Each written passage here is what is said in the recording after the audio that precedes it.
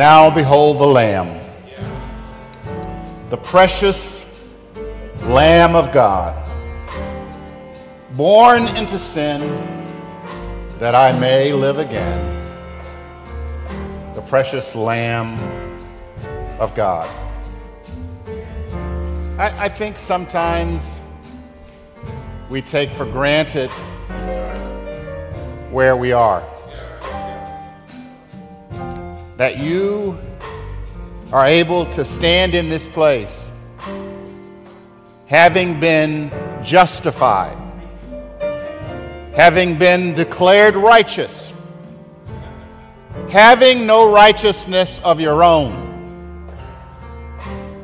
Because he who knew no sin became sin for us, that we might become the righteousness of God through faith. In this moment, I would like for you to think, who would I take a bullet for? Yes, sir. Take a bullet for your children? If there was an intruder, would you throw your body in front of your children so that they might live knowing that you will die? Who would you die for?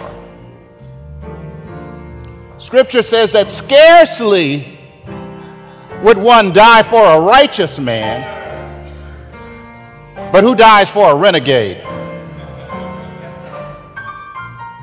Who dies for a prostitute? For a whoremonger? Thief? But this Jesus, this Lamb of God, in the picture of the Passover, when the Israelites were instructed to take a matchless lamb, a unblemished lamb, and then I want you to kill it.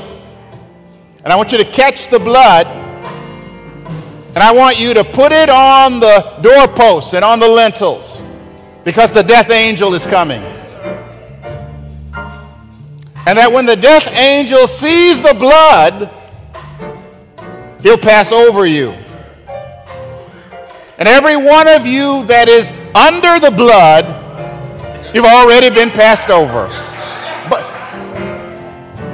But it's hard for us to coax from someone who has been passed over even a modicum of praise.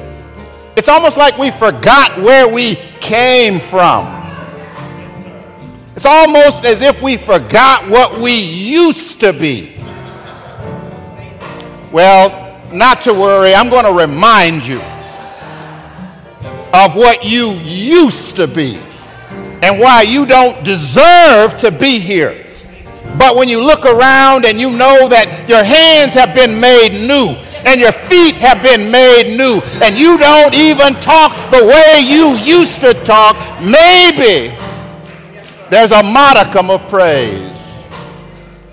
I want you to turn in your Bibles, if you would, to second chapter of the book of Ephesians. Just going to read a couple verses. We're going to deal with all of the verse 10 in chapter 2, but just read a couple for you. Perhaps the most impactful of these verses. Ephesians chapter 2, beginning at verse 4. If you're there, please say amen. Amen. But God, being rich in mercy, because of his great love with which he loved us, even when we were dead in our transgressions, made us alive together with Christ. By grace, you have been saved. I want you to look at your neighbor on the left or on the right, and I want you to say, neighbor, I should have been dead, but God. I should be on my way to hell, but God. I want to talk to you this morning. Just two words. But God. But God. Let's pray together. Father, we thank you so much for your goodness and your mercy and your kindness toward us. We pray that you would superintend everything that we say and do here today. We pray these things in Jesus' name. Amen. I want you to follow along with me because we'll do a little old-fashioned Bible thumping, but we're not going to run a field. And I want you to see yourself in the message today. I don't want you to look at your neighbor. I don't want you to think of your wayward husband. I don't want you to think of your crazy children. I want you to take a look at you. If we could proclaim the gospel in just two words, those two words would be, but God. If we could declare the vastness of God's unconditional love for sinners in two words, those two words would be, but God. For sinners like you and me who are lost and unable to save ourselves, these words mean everything. There was a time when we were not just indifferent to God, we were dead to any notion of who God is, let alone his love for us. According to Ephesians chapter 2, verse 1, we were buried under a debilitating blindness of our own sin. We did not even know how sinful we were, but God. We were enslaved to the illicit passions of our flesh. We were torn between the ravages of a corrupt flesh and a depraved mind, but God. We were enemies of God. We hated him, and we were destined to endure his wrath, but God. Divine intervention. God stepped in to a vacuum that only he could fill. But God has always stepped in. He heals our diseases. He puts food on our tables. He is the shelter in the time of storm. God always has intervened. We have not always given him glory. We have not always thanked him, but he's always been there. He said, I'll never leave you or forsake you. Sometimes it doesn't feel like he's there. I'm sure in North Carolina and South Carolina, it doesn't feel like he's there, but somebody is alive and not dead because God intervened. It was a category 1 instead of a category 4 because God intervened. But the ultimate intervention, the ultimate invasion of God into our lives is that he brought salvation to sinners. He saved us. When we look at Ephesians chapter 2, verses 1 through 3, what we see is the tragedy of life without Christ. We see total depravity. But the interesting thing is that we don't see that we are as bad as we could be, but we see that there is no good thing in us. That when you are unsaved, you are incapable of a holy thought. Romans 3:23 reminds us that all have sinned. Look at your neighbor and say, you sin, I sin. Everybody sinned and fall short of the glory of God. Every motive and every intention corrupted by sin. If you don't know Jesus Christ as your personal Savior, you are incapable of a redeeming thought. Because every single thought, every single intention is tainted by sin. You don't have to say amen. We are desperately in need of salvation, but it gets worse. We cannot save ourselves. Can you imagine needing a bridge over troubled water? And you come to find out the bridge is out. Every human being on the planet was on a collision course with God's divine justice. We seem to think that we need to be saved from the devil. You need to be saved from God. You don't want to fall into the hands of an angry God. You see, the devil is created.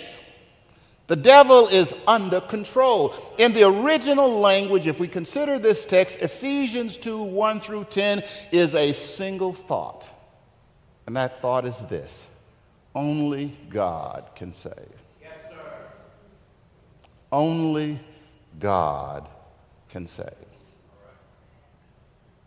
Only God can save. Flood insurance can't save you. 401k can't save you. The government can't save you. Your two-story house can't save you. Only God can save. As we look at this text, there are four realities that emerge, and I feel like we have to deal with each one of them because they will help us to understand the enormity of God's intervention into our lives. We don't even think about divine intervention. When you breathe in and out, that is divine intervention. As someone with COPD, we take breathing for granted until you can't breathe.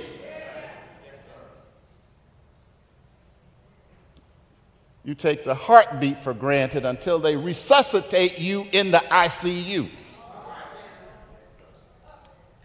There are four realities that I want to deal with. The first is I want to deal with the need for God's intervention. The second is the motive for God's intervention. The third is the blessings of God's intervention. And the fourth, the purpose of God's intervention. So let's deal with the first, the need for God's intervention. That's Ephesians chapter 2, verses 1 through 3. Take your Bibles out. We're going to go through this. Ephesians chapter 2, verses 1 through 3. It says, "Now you were dead in your trespasses and sins, in which you formerly walked according to the course of this world, according to the prince of the power of the air, of the spirit that is now working in the sons of disobedience. Among them too we all formerly lived in the lusts of our flesh, indulging the desires of the flesh and of the mind, and were by nature children of wrath, even as the rest." When we look at Ephesians chapter 2, verses 1 through 10, the bad news of sin is met with the good news of salvation. But I think sometimes we don't calculate, we don't consider the enormity of sin. This text says that you were dead. This text says you were dead. You weren't sick. You were dead. The church, we like to say, is a hospital where sick people go to get well. That's not what it is. It's a mortuary where dead people go to be born again. You need to get out the notion that you need rehabilitation. You need to be propped up. You need to be changed. We had depraved and despicable minds, and we were condemned. We were on our way to hell. You don't like to hear hell anymore, but we were on our way to hell, but God. Y'all better hear me now, because see, somebody in here is not saved. And you know who you are. But why? Why is it so important that it's but God? First thing you need to understand about God is that God is holy. God, say that with me. God is holy. Okay. See, but the problem is I can't explain holy. It's one of the most difficult attributes of God to explain. We are made in his image, but we cannot share his holiness. You see, holiness is not only God's moral perfection, it's the essence of his otherness.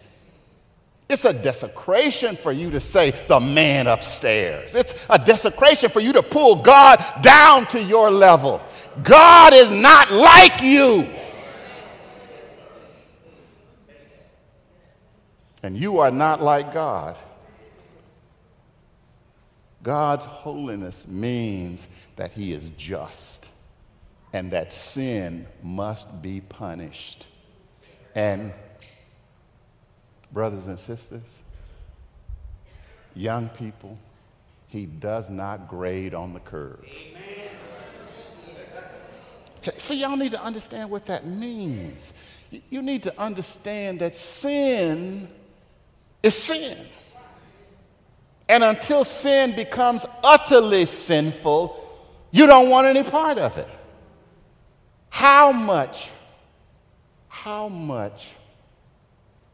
E. coli do you need on your lettuce before you decide not to eat it?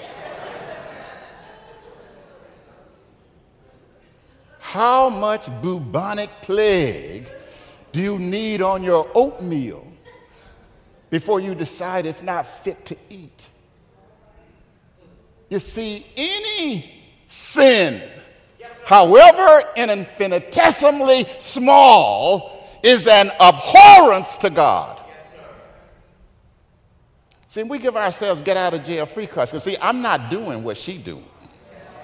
She all out there. She carrying on. I'm cool.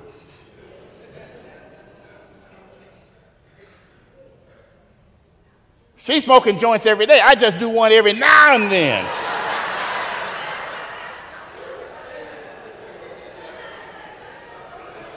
I just got one girlfriend. He got 4 or 5. Do you understand what I'm telling you? Illustration I used to use all the time is that I just put just a small amount of doggy doo in your bowl of Bluebell. Would you just lap it up? You're thinking, ooh. Well, every time God looks at a sinner that's not covered by the blood, he says, ooh.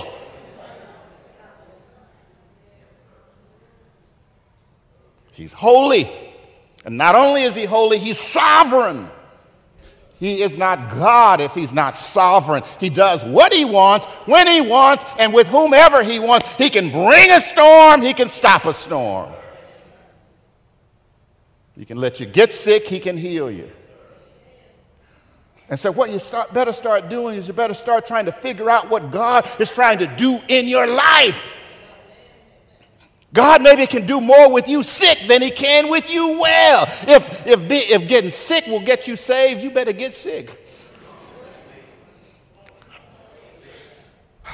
Y'all not with me. Sin is not the sinner's problem. God is the sinner's problem. We need to be saved from a holy and just God that hates sin in any form. Yes, sir. See, now I know a lot of you here skating. You don't do much cheating on your taxes, just a little.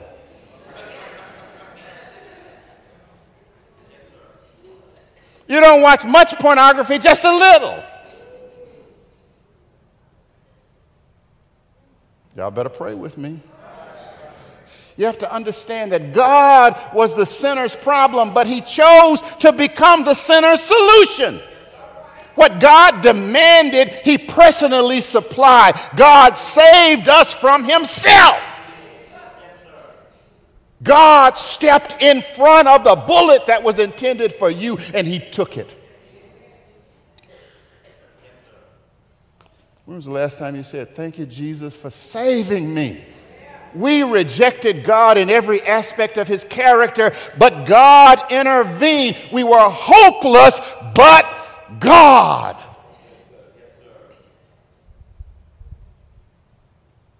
Kind of quiet. Remember I told you that the bad news is that you could not save yourself? The good news is you don't have to.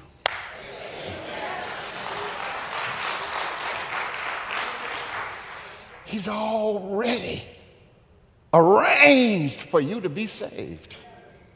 Not by works of righteousness which you have done, but by his mercy he saved you by the washing of regeneration and the renewing of the Holy Spirit.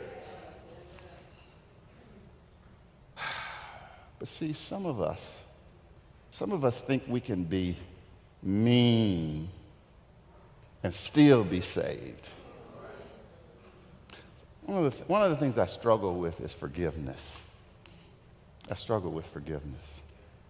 Because if somebody done messed over you, it's hard to let them off the hook. You know what I'm saying? If you got a husband who's cheated on you, or a wife who's cheated on you, or somebody who put their hand on you and they weren't supposed to, you struggle with that. But all you have to realize is all the stuff you have been forgiven of. And to think about, you can't get your forgiveness if you are not willing to give it. Oh, so you said, "Pastor, I'm about to think about that." All right. Go ahead and think about it. But see, the thing is that you can't take poison and expect somebody else to die. And when you refuse forgiveness, you are taking the poison. You can't have a decent life. It's a quieter group than I expected. You don't just see the need for his intervention. You see the motive for his intervention. What is that? Verse 4. It says, "But God, being rich in mercy, because of his great love with which he loved us, even when we were dead in transgressions, he made us alive together with Christ. By grace you have been saved." Skip down to verse 8. "For by grace you have been saved through faith, and that not of yourselves. It is the gift of God, not as a result of works, so that no one may boast. For we are his workmanship, created in Christ Jesus for good works, which God prepared beforehand so that we would walk in them." Scripture assures us that God is rich in mercy. The King James Version says plenteous in mercy. Psalm 103:8 says, "The Lord is merciful and gracious, slow to anger, and plenteous." Ooh, don't you like that word? See, if I'm sitting down and they serving me dessert, I want plenteous.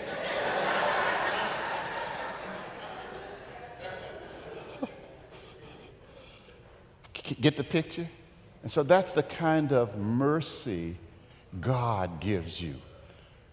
A double helping. You know, you say, "But can you put a little more up there?" Then you put a triple help. See, mercy ministers to misery. Yes, sir. The more hurt you have, the more mercy you receive. And so some of you who are hurting, you don't even know how high he is lifting you up. You don't even know what he is delivering you from, because mercy ministers to misery. But that's not the key here. It says in Titus 3:5, it says, "He saved us not on the basis of deeds which we have done in righteousness, but according to his mercy, whom he poured out upon us richly through Jesus Christ our Savior. God loves us, even though we are not worthy of his love. You know, it's like loving your East Texas cousin. You say, they don't deserve it. They mess up your money. They're always begging. And even when they get it, you know, they buying them strange cigarettes. You know, so they don't deserve it. But isn't it amazing that God can love even when we don't deserve it? Think about it. The God who spoke the world into existence loves you. The God who speaks and storms are quiet loves you. The God who heals diseases, who gives sight to the blind, who raises the dead loves you. Now, to me, that's a big deal. Have you ever had a situation where someone promised to love you, but when they found out your history, when they found out what you were really like, they decided to take back their love, kind of put it in the layaway?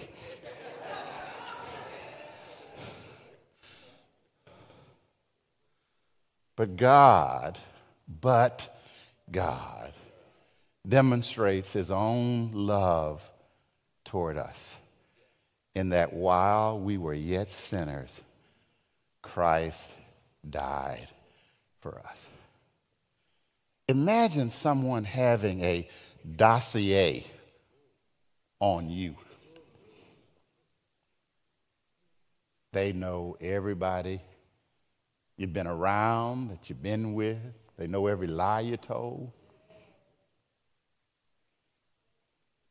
They know every false word, every cuss word. They know you in and out.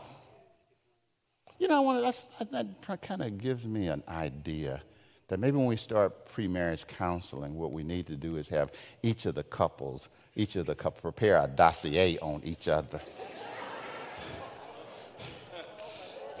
And go back to when you were kindergarten and say, okay, I'm going to tell you all about me now, so that when this come up, you already know. See, because a lot of marriages end because people say, I never would have thought you'd have been like that. I never would have thought you'd have said that to me. I never would have thought you would have done. But you are marrying a sinner. Yes, sir. With a track record, yes, sir, of sinning. Yes, sir. So even if you don't know it, it's there. Everything that you can imagine is probably there. Isn't it, Miss Adele? We all got some stuff down there. We don't want people to know. But can you imagine the God of the universe already knows and he loves you anyway? That's a huge deal. We talk about know God and make him known. Well, the God that we're talking about knowing already has peeped your whole card. You know how you can pretend to other folk you this and that? All that and a bag of chips. He knows that your chip bag is empty.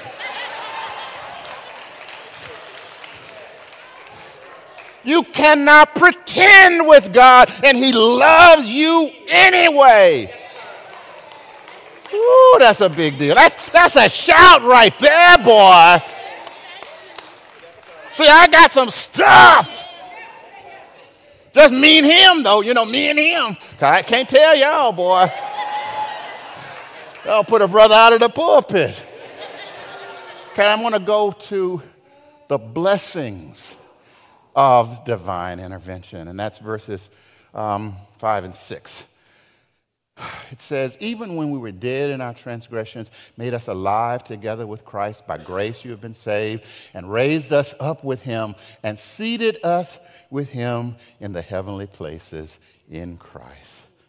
The real blessing in divine intervention is that God did what only God could do.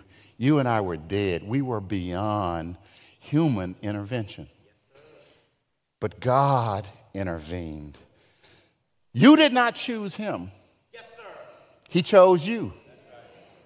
And not because you are a number one draft choice. Can I get a witness? He didn't choose you because you were a star in college. He chose you because you are at best a walk-on. And he's giving you a spot on the taxi squad. But a spot on the taxi squad of Jesus is better than being in the big house with somebody else. Can I get a witness? Sometimes I wonder what my house is going to look like. I see that they changed, the translations changed. It says, in his house are many dwelling places. I prefer the King James on this. It says, mansion. I want my mansion. I'm putting up with all this stuff down here. I want a big house.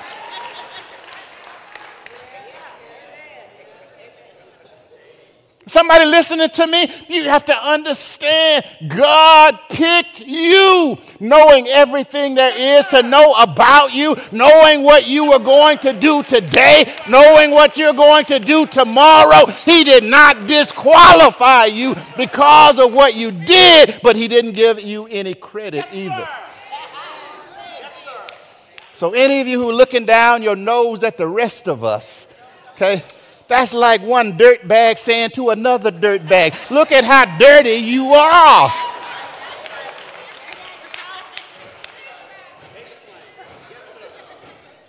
You ain't special.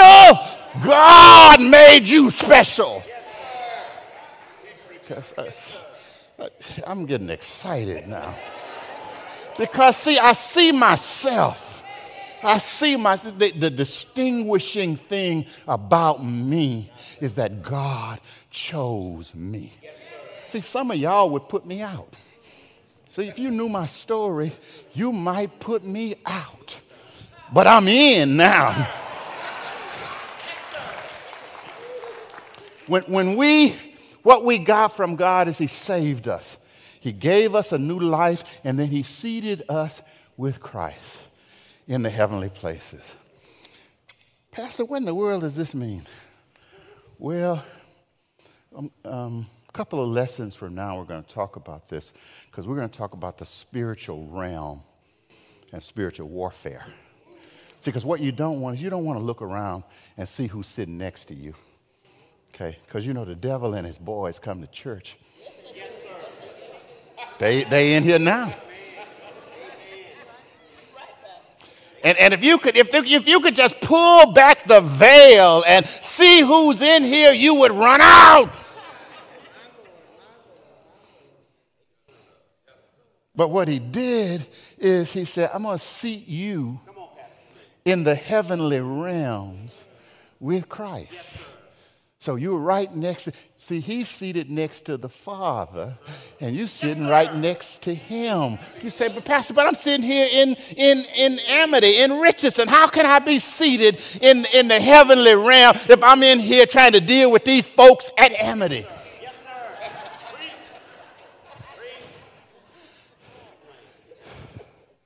See, because the spirit man is not bound by places or time.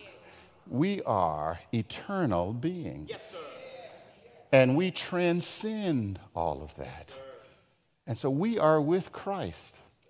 And when we identify with him, we have some of the power that he has. But see, we don't always exercise our power. What you talking about, Pastor? Well, I'm talking about all you people who say, God is my co-pilot. You know what that means? That means you driving. And that's what's wrong with your life, is that you are driving instead of turning it over to the one who's able to do more than we could ever ask or think.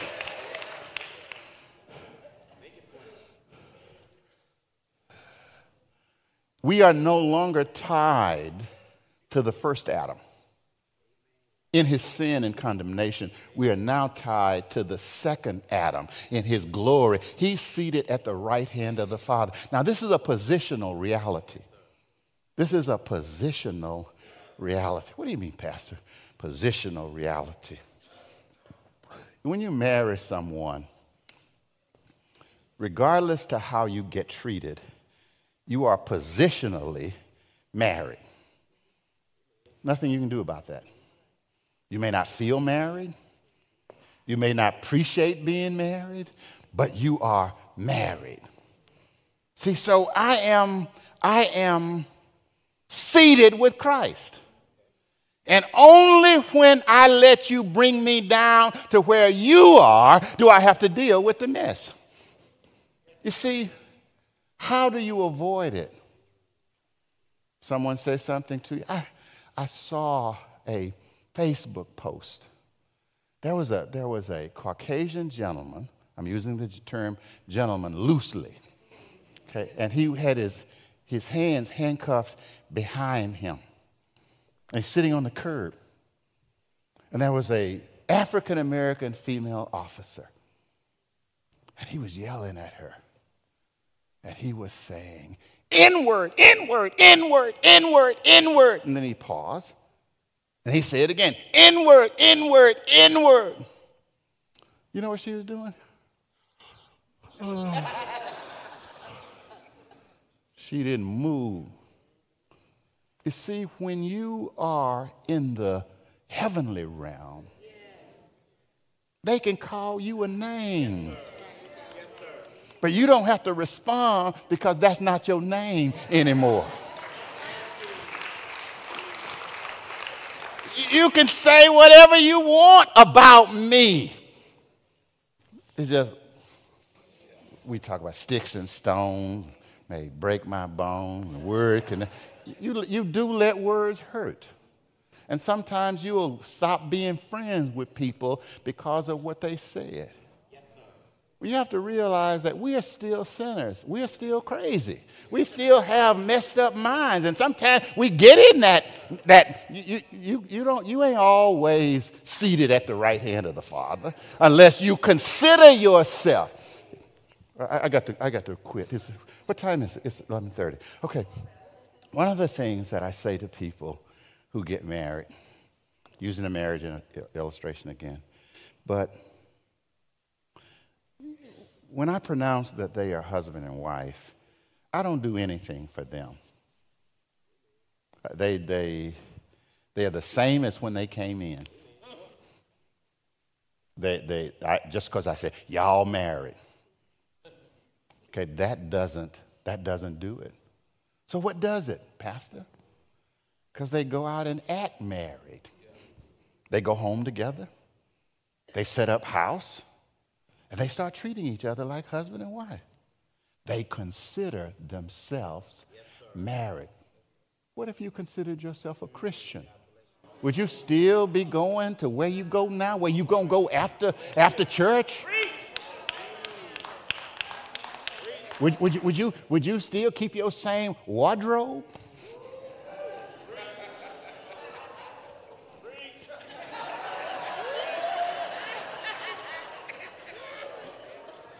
The young people, the children are studying Matthew 5:16. Let your light so shine that men will see your good works, but give God the glory. You have to consider yourself as changed. That's the difference between being positionally. See, now, wait. Okay, right now we are positionally seated.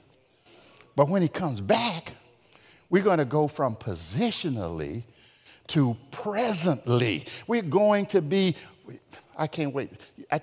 My house, he's bringing a horse for me too. We're going to ride in the Dodge. And he's going to have down one side King of Kings and Lord of Lords. And he's not going to ride in on no donkey. And I'm going to be right with him. Can I get a witness? Seated positionally, but he's coming back. And then I already kind of tipped my hand. The purpose for divine intervention we find in verses 6 and 7. And he raised us up with him and seated us with him in the heavenly places in Christ Jesus, so that in the ages to come he might show the surpassing richness of his grace and kindness toward us. When God intervenes to save us, he leaves us in this world as trophies of his grace.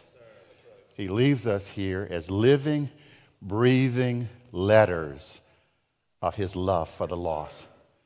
Every redeemed saint is a testimony to the power of God to change the lives of sinners. Do you know what that means? If you keep on doing what you were doing before you got saved, God may have to take that piece of paper and crumble it up and start again, because you're not repping. Yes, sir. Yes, sir. Everywhere you go. And my wife reminds me of this. Pastor Smith. I hate that name.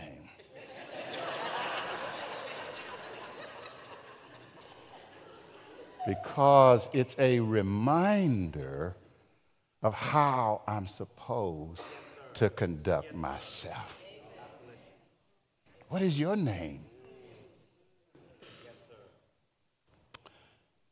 God commands us to let our lights shine. He commands us to love people. We say it every Sunday. A new commandment I give to you, that you love one another. Why? Because all men will know that you are my disciples by what? By the way you sing in the choir, by the way you serve on the usher, by the way that you help with the hospitality. No! It's how you love your unruly neighbor, how you love your problematic boss, the way you love your sibling who took all the money.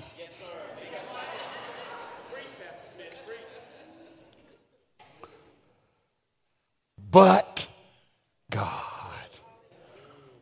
But God. You don't want to know my story? I was lost in sin. I didn't even know I was lost. But God. I was trapped in the darkness of my own mind. But God. I was separated from God and I was headed to hell. But God, I was under the control of Satan and I was a prisoner to my own passions. But God stepped in. I was dead. I was deceived. I was depraved. I was doomed. But God. And the marvelous thing is I might not be what I ought to be, but thank God I'm not what I used to be. See that? You can, see, how do I know? You see, you can ask people who knew me when. See, a little barometer this week. Go to some of your old friends. Ask them if they see any change in your life. Ask them if you seem like you are the same person that you used to be.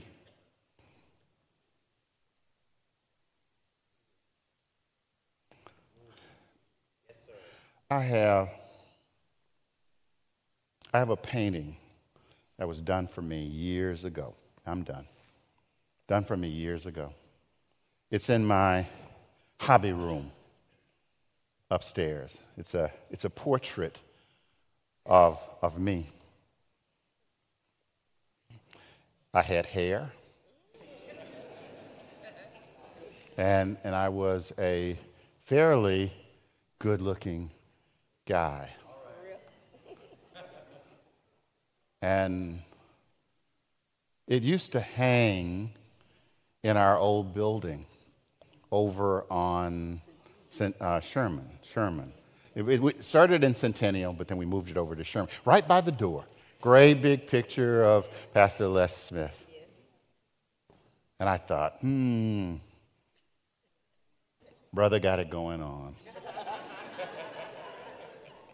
And I was standing next to the picture one day.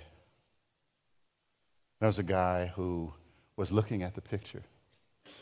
And I was waiting to hear his comment, waiting to hear his compliment. You know what he said? He said, "Who was the artist?" He said, "This is an incredible piece of work. Who was the artist?" It dawned on me that the picture looked the way it did because of the artist. Yes, sir. You. I wonder who is going to look at you. Yes, sir. And your life and how you treat people and how you talk and how you demonstrate, and that they're going to say, "My God, who was the artist? Who was it that changed your life? Who was it that made you into the person that you are now? Who was the artist?" Stop taking credit for what God has done in your life. You didn't make up your mind to follow Jesus. You were dead in trespasses and sins, and by his mercy, he saved you by the washing of regeneration and the renewing of the Holy Spirit. But you had to come to the place where you realized you were a mess. Yes, sir. I was a mess. Amen. Ooh, but I'm not there anymore. And I'm speaking to somebody here. And you can't come until you realize you're a mess. Yes, sir. If you think you just need rehabilitation, you can't be saved. If you think you just need to tweak your life, you need to stop cussing or stop going some of the places. If that's what you think, you can't be saved. But if you realize I'm helpless, Yes, sir. I cannot save myself, but thank God I don't have to. He went to the cross. He bled. He died. He took a bullet for you. And all he asks is that you agree with him about his assessment of you, Yes, sir. Yes, sir. that you need a Savior. And today is a mighty good day to get saved. Yes, sir. If you're here and you don't know Jesus Christ, you know that you don't know him. Yes, sir. You're ready. You're ready. You're ready for a change in your life that can only come through the divine intervention of God himself. I'm going to pray, and I'm going to give you a chance to get up and say, "I know I'm a mess. Yes, sir. Yes, sir. But based on what you've told me, there is someone who can clean up the mess. Yes, sir. There's someone who can change my life." Let's pray. Father, I know there's someone here who has heard today. They just need to respond. They know the situation they are in. They know they need a Savior. And now they know that only you can save. And so I pray that they won't sit in their seats, that they will get up and they will say, "Pastor Smith, I know that I need a Savior, and I know that Jesus Christ is the only Savior. And so I want to put my trust in him today." I pray this in Jesus' name. Amen.